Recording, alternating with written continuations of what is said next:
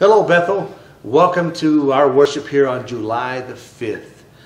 We are going to be worshiping right now with Jace as he sings a song from Michael W. Smith, Above All. Listen to the words as he sings. And if you know the words, please stand up there in your living room. We are singing praises to God. We're not trying to impress anybody. Your family already knows that you probably can't sing anyways. And so don't worry about that, okay? You're sitting there and you are just praising God as we sing Above All. So Jace, sing for us this morning.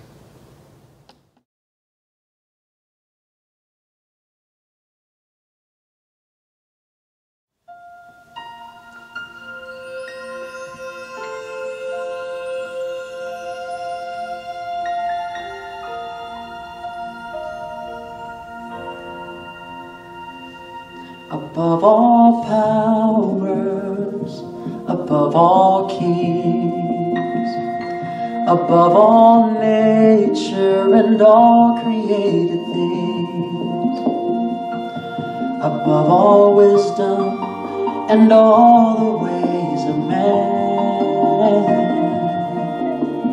you were here before the world began. Above all kingdoms, above all thrones, above all wonders the world has ever known, above all wealth and treasures of the earth,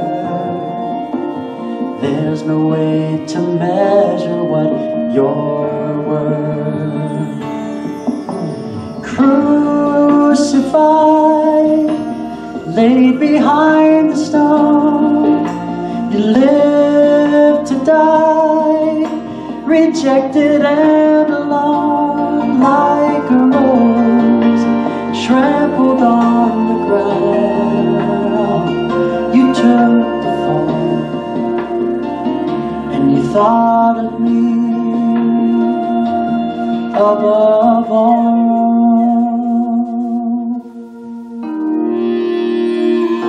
Above all powers, above all kings, above all nature and all created things,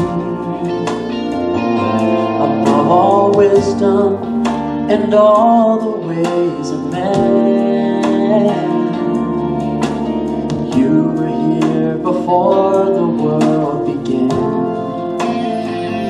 Above all kingdoms, above all thrones, above all wonders the world has ever known,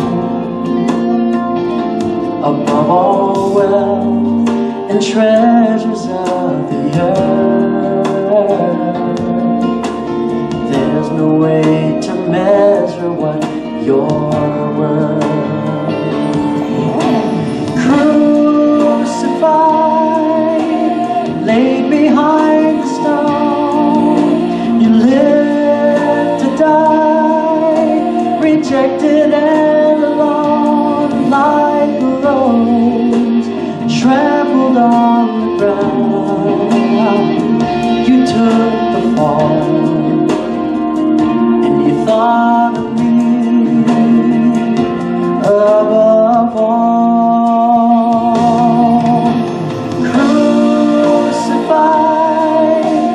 Laid behind the stone, you lived to die, rejected and alone, like a rose trampled on the ground.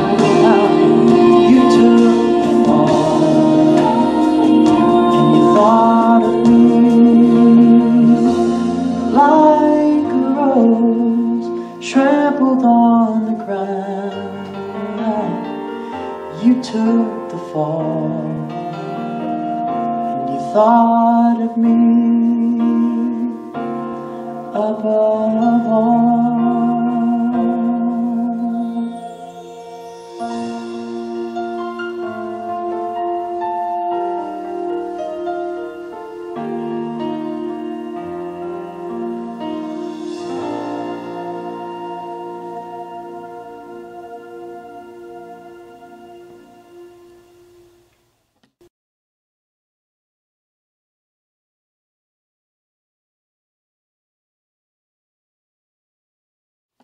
Good morning, Bethel. Welcome back to our sermon series, God's Miracles. This is the 6th installment of our sermon series. Part 1 of our sermon series of God's Miracles was Anticipate God Will Provide a Miracle. Part 2 was Seeing a Miracle, but Not Seeing God. Part 3 was When God's Response Doesn't Match Our Expectations. Sermon series part 4 was You Don't Know How, but You Know That God Will. And part 5 is those of you guys that have been watching at home will watch this next week. And that is God Show Up and Show Off. This talks about the resurrection of Christ. Which leads us to go right into part 6 of our sermon series of God's Miracles. And it's this: God, where is my miracle? God, where is my miracle? You see, ladies and gentlemen, sometimes today our miracles are right next to us, right exactly where you are. Let me explain that. Some of you sitting right there in your living rooms right now, you are a living miracle. Yes, you.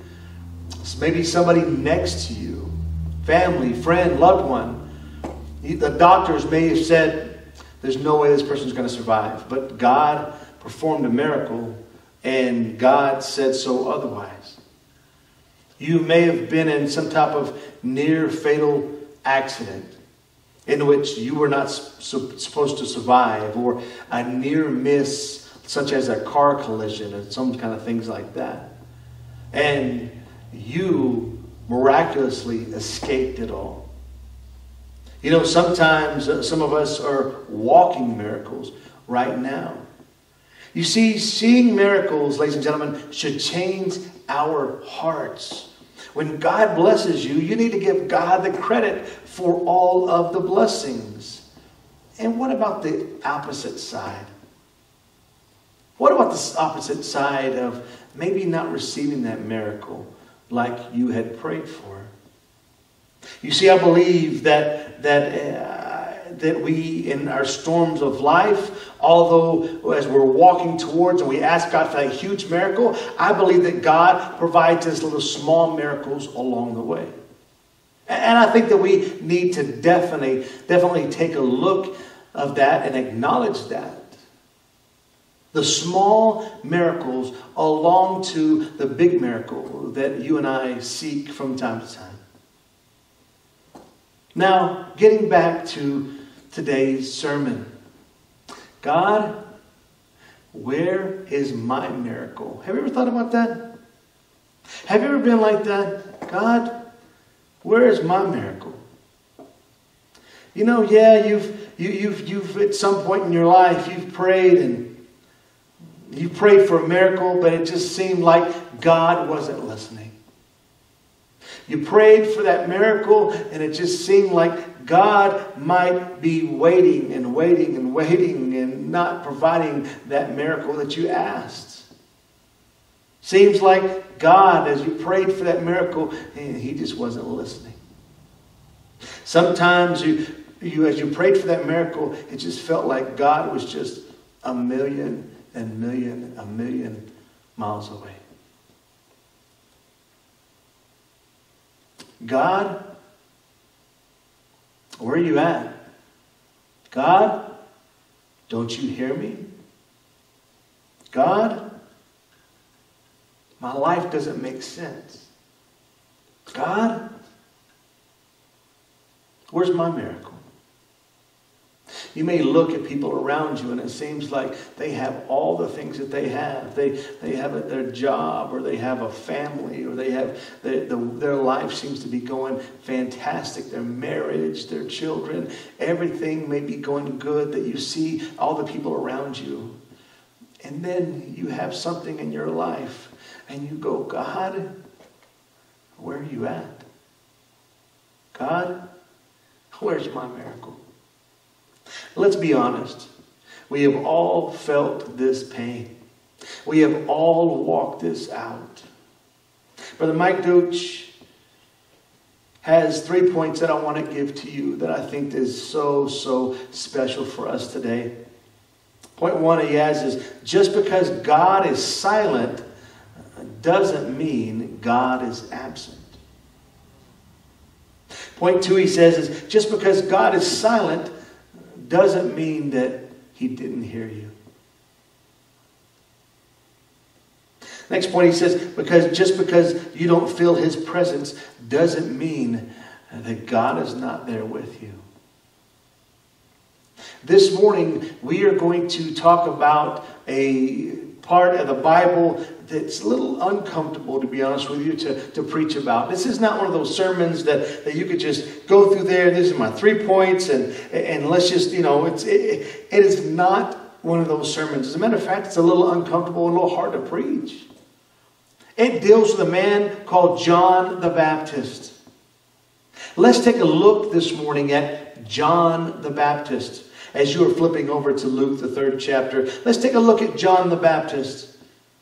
John was an older cousin of Jesus. John was a historical figure in the Bible. People have heard of him. He's very, very famous in Scripture. He is very, very well known. John the Baptist, as a matter of fact, was prophesied by the prophet Malachi 400 years before his birth. John the Baptist was prophesied 700 years before by the prophet Isaiah. That there would be one that comes before the Messiah to prepare the way for the Lord. And John the Baptist was that one. John the Baptist was a miracle in his own right. John the Baptist, his mom and his dad was a Levitical priest. His mom and dad were very old and they could not have children. And they prayed and they prayed. And John was a miracle because he was born to his mom and dad in their old age. John the Baptist was a miracle, a living miracle. As he grew up, John the Baptist went out and preached repentance, preached baptism, preached the Messiah is here, Jesus the Christ has come, preached all about the Messiah and wanted everybody to turn their heart to the Messiah. He was filled with the love of God. God had chosen him for this particular time. Things were going good.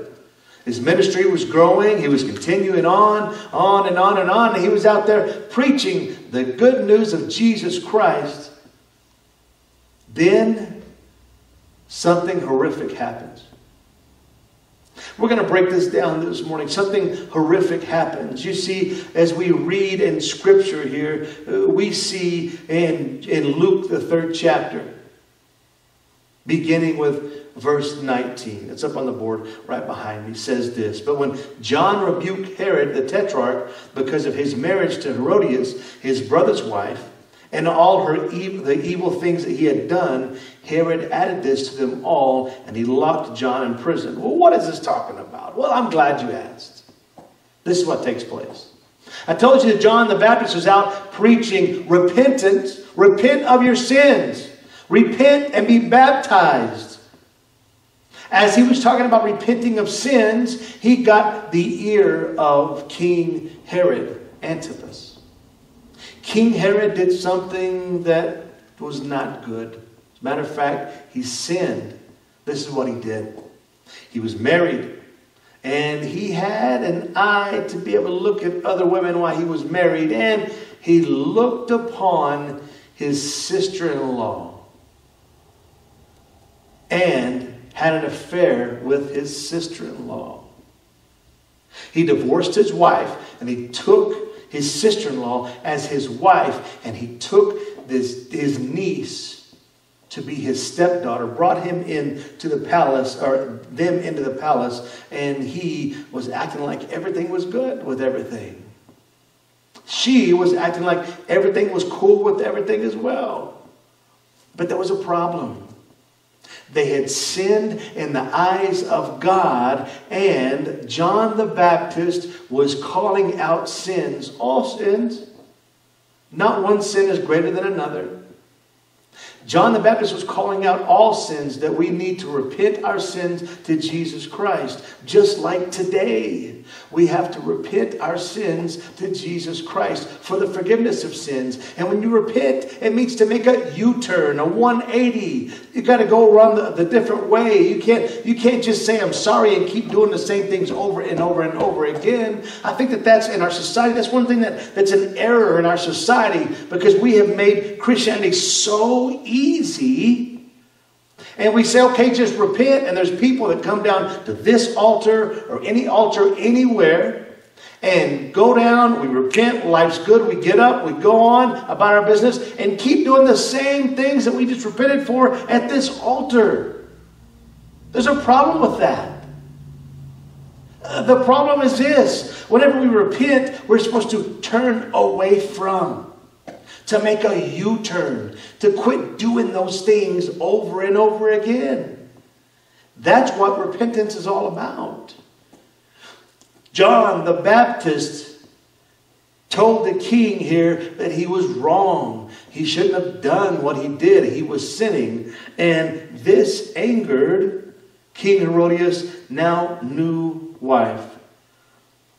So what did he do? We read this in Luke, the 3rd chapter, verse 19 and 20. It says that because John rebuked him, that he had him thrown into prison, locked up here in Luke 3:20. Flip over with me to the book of Mark, please. The book of Mark goes into this in a little bit more detail. Mark, the 6th chapter. Mark the 6th chapter, this is what in the world's going on as we are fixing to see here. You see, John the Baptist is imprisoned. And let's think about what is going through in his mind. He is imprisoned for doing what? For killing somebody? No. For stealing? No. For doing something else illegal? No. He was imprisoned because he was preaching the Word of God. Because he was preaching repentance and baptism and Jesus the Messiah. But he was in prison because he called out sin. He didn't sugarcoat it.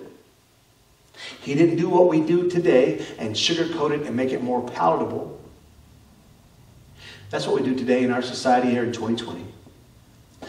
There's sins that we all know, but instead of calling them sins, we say something to make the sin more palatable or even acceptable. That is wrong. That is wrong. You read it in Scripture. That is wrong. If anybody would understand that, it's John the Baptist here. He could have said, you know what, I've just, all the evil that you used to do, King, and then this taking place here, that, you know, what you did to your sister-in-law and that kind of stuff and your brother, you shouldn't have done it, but, you know, that's between you and God, and I'm not going to say anything about it. That's what we would do here in 2020. We would say that. We'd say, well, you know, it's okay. Life's all right. Just whatever. It's okay. John the Baptist took a stand. Now, in love, we take a stand. In love, we stand on the truth. And we can't pick and choose what sins that we're going to stand upon either. Let me just be honest on this. And let's just throw this out there. So the one sin that everybody seems to throw a dart at right now in 2020 is the sin of homosexuality. And is it a sin? Yes, it is a sin. Is it any greater sin than gluttony, slander, deceit? No, it's not. Is it any greater sin than us not keeping the Sabbath holy, not honoring our mother and our father? No, it is not. But because very few struggle with that sin, the majority are piling on. That's wrong of us. We shouldn't do that. A sin is a sin. And it's wrong in the eyes of God, no matter what that sin is. We can't pick and choose what we want to consider a sin or what is and sin is not. That's not our choice. It's not our duty. Our job is to simply call out sin. To be able to understand what a sin is, repent of that sin, which means to make a 180 and walk the other way. Sure, we may say, well, homosexuality is a sin, but yet you have people that are in adulterous relationships. There's no different. It is what it is. John the Baptist, Jesus' cousin, calls out sin. And when he did that, he's in prison. Now, when he's in prison here, can you imagine when he says he was locked up in Luke 3:19? Mark 6:17 says this, for Herod himself had given orders to have John arrested, and he had him bound and put in prison. He did this because of Herodias, his brother Philip's wife, whom he had married. All right. For John, in verse 18, for John had been saying to Herod, it is not lawful for you to have your brother's wife. So Herodias nursed a grudge against John and wanted to kill him. But she wasn't able to. Why? Verse 20, because Herod feared John and protected him, knowing him to be a righteous and holy man. When Herod heard John, he was greatly puzzled, yet he liked to listen to him. Now let's put this in perspective right here. You have John the Baptist in prison. Why? Because he was standing up for God. He was standing up and calling out sin, sin. And the king didn't like that. Said, I'm going to put you in prison. He's in there. But now get this from John's standpoint. You're not going to read this in Scripture, but just think about this from a humanistic element, okay? John saw Jesus perform all these miracles. He heard about all these miracles. John the Baptist, as a matter of fact, he kept pushing people to Jesus. Kept pushing and driving people to Jesus. He had all this stuff going on. And he said, Jesus is the way, the truth, the life. Jesus. He knew what Jesus was. He knew what Jesus could do. He heard about all the miracles. So I imagine John the Baptist in prison was waiting for his miracle. Yeah. Waiting for his miracle, knowing that, hey, I've heard these stories about Jesus healing a blind man, a deaf man. Jesus has done all these things. After all, I have been doing the work of God. So therefore, God is going to hear my cries and deliver me. He's going to break me out of his prison. I'm not going to have to stay in here because after all, I am doing this for him. Now, as he was locked up and thinking about these things, he was waiting for his miracle. Now, Herodias wanted to kill John. King Herod was afraid of that. So, as they're going through here and he's proclaiming the truth and he gets locked up for that. But then what? Check this out. Again, if I'm John the Baptist, I'm going, God, I have been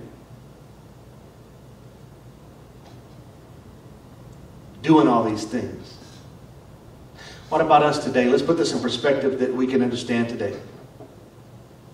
Today, as we search out miracles in our own lives, we try to say, God, I've been reading my Bible. God, I've been praying to you. God, I've been listening to Christian music nonstop. God, I have been praying the Psalms in Scripture back to you. God, I have been writing out your promises and putting them on my refrigerator and on my mirrors and in my car. God, I've been going to church every time the church doors open. God, where is my miracle? We've all felt that. I imagine John the Baptist was praying and he was probably saying, Jesus, where are you? I'm waiting. And I'm waiting for my miracle. And I'm waiting for my miracle. Where are you?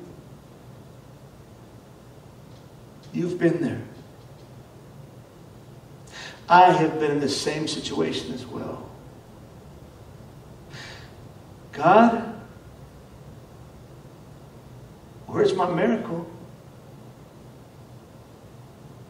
John the Baptist undoubtedly was thinking these things. Then something takes place. Continuing on here in Scripture, Mark the 6th chapter, something very, very important takes place that it's hard for us to read.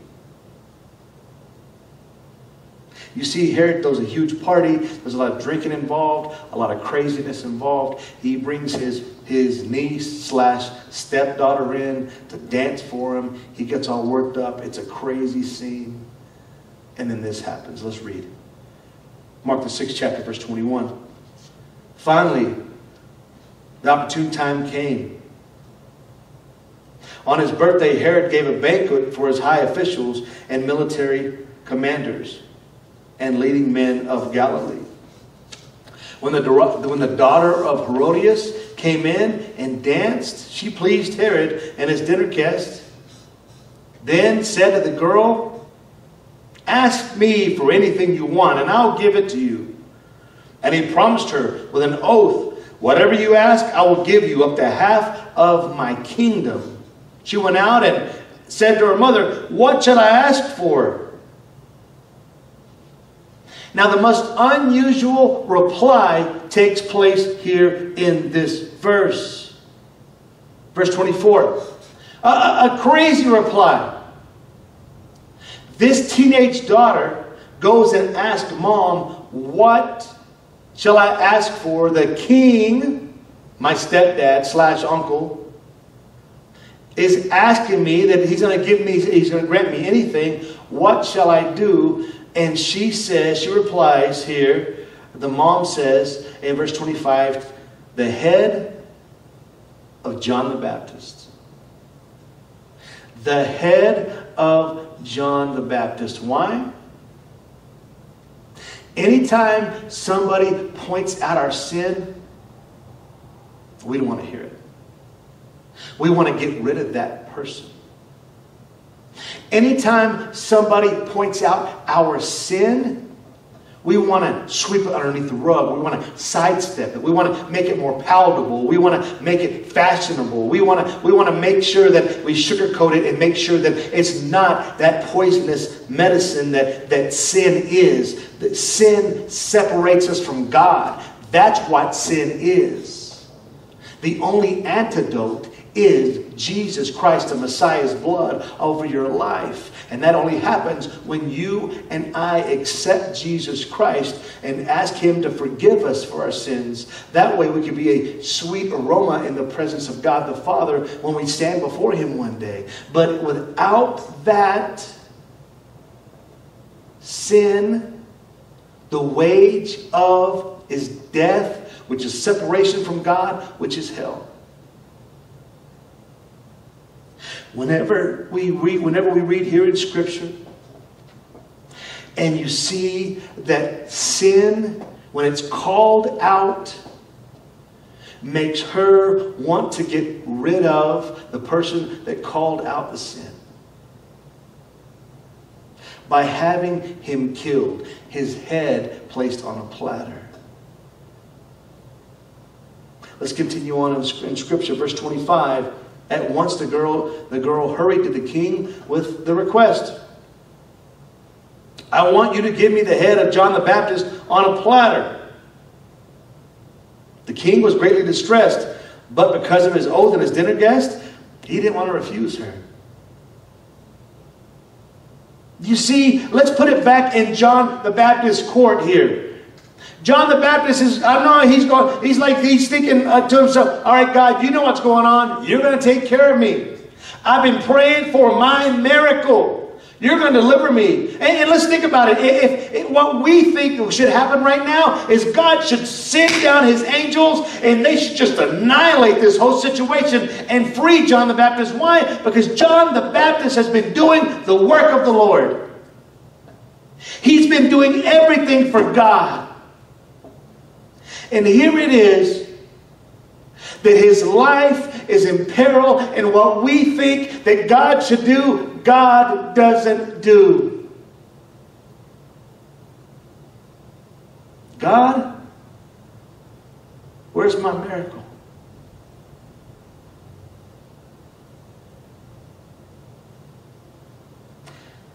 Verse 27.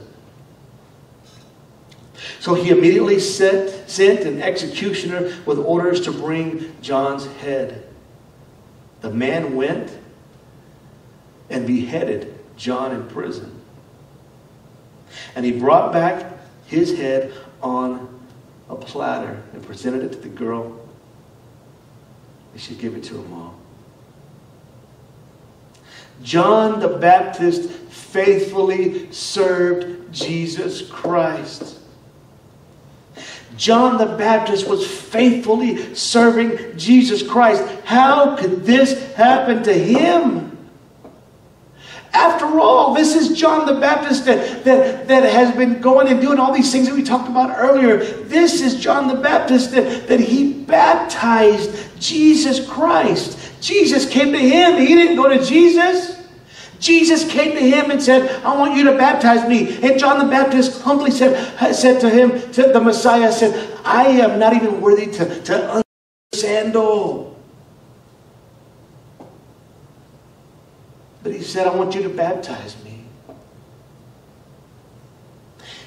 John the Baptist has been walking with God, pointing people with God. As a matter of fact, he said, hey, whenever Jesus' ministry was taken off the ground, he told John's disciples, he says, Jesus must increase and I must decrease. In other words, I'm going to go back into to myself and my disciples, you go follow Jesus Christ. And they were saying, no, we want to follow you. And he said, no, don't follow me. I'm not the Messiah. He is Jesus the Christ. This just doesn't feel right, does it? Here it is that he, a righteous man that's been walking and talking with God and doing everything that God had asked him, God had chosen him for this. He was chosen, as I said, it was spoke about in Scripture 2 times, 400 to 700 years before he was even born. He was a miracle birth. How is it that a miracle birth, the one that God had ordained to prepare the way for God, how is it that now that he's getting his head cut off? In our way of thinking, it's not right.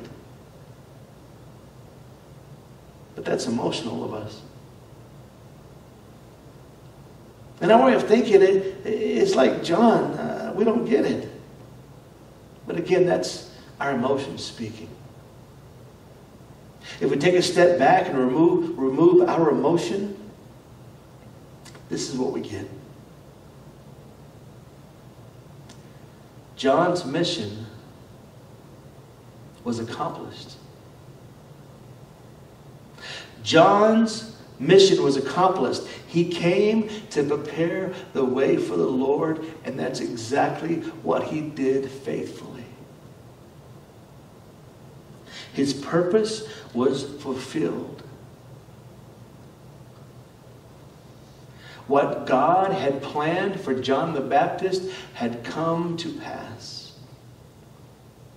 It just didn't end the way that John the Baptist planned for it to. You see, our plans are not God's plans. We have no idea how our lives are going to end.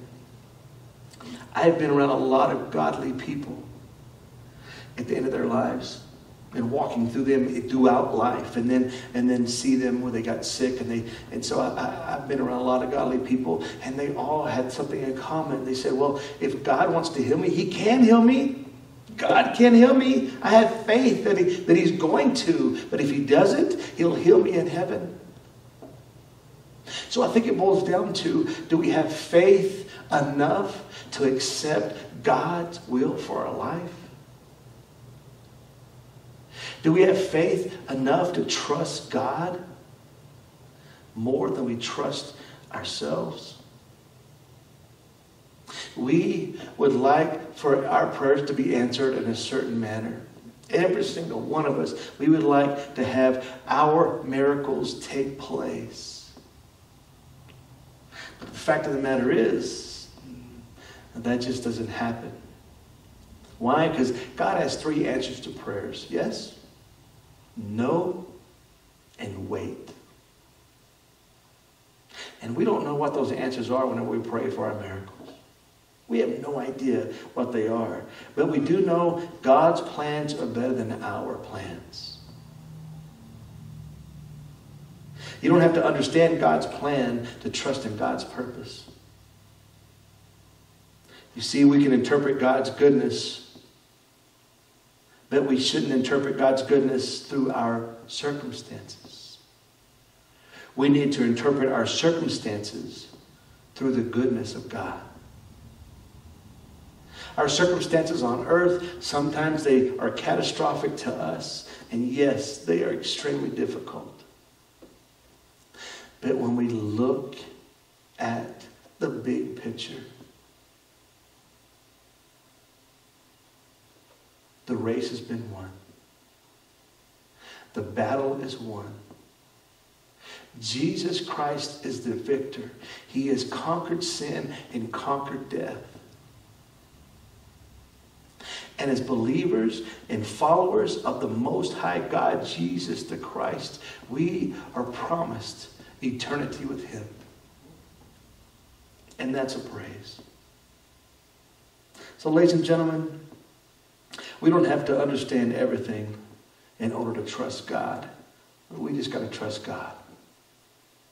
Just because God is silent doesn't mean He's absent. We can put our faith in His plans, not our plans. We must put our faith and trust in God. So what happens whenever we have these times where we say, God, where is my miracle? God understands that and He hears that. But understand this, as we said last week, the only thing that we have to do is look at the empty tomb. And that promise should be enough for us. He is alive. He is alive. And He is living in the hearts of all of His children. Let's pray. Dear kind and gracious Heavenly Father, Lord Jesus, thank you so much. Thank you for your lessons we find here in Scripture, God. Thank you for loving us and taking care of us, God. Lord, we trust you. We trust you in the midst of our trials and our sufferings and our struggles.